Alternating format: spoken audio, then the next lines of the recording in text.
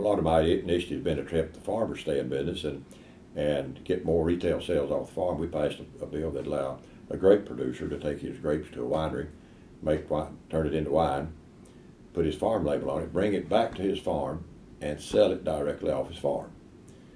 And we haven't had time to get that running yet very much, but that was a huge bill for the wine growers, the grape growers. And that they can retail the wine right off their farms. Anytime now there'll be farms who raise grapes but can't afford a winery. You know, by spring, I'd say there'll be farms that have taken their grapes to a winery, turned it into wine, paid the taxes, bring the bottle home, and retail it off their farms. Mm-hmm. And one thing we've got to do this year is make sure that they can trade wines with other Tennessee farmers. So if you went out to your neighbor's farm to buy wine, you could buy his wine, or you could buy wine from other farms in Tennessee. And in 1850, grapes was the number one cash crop in the state of Tennessee.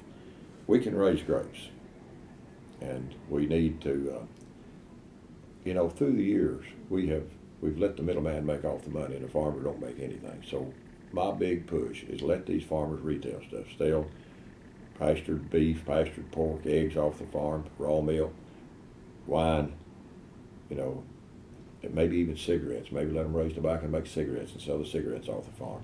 Why not? We need to keep that money inside the state. If you went to your neighbor's farm and bought cigarettes, that money would stay in your community.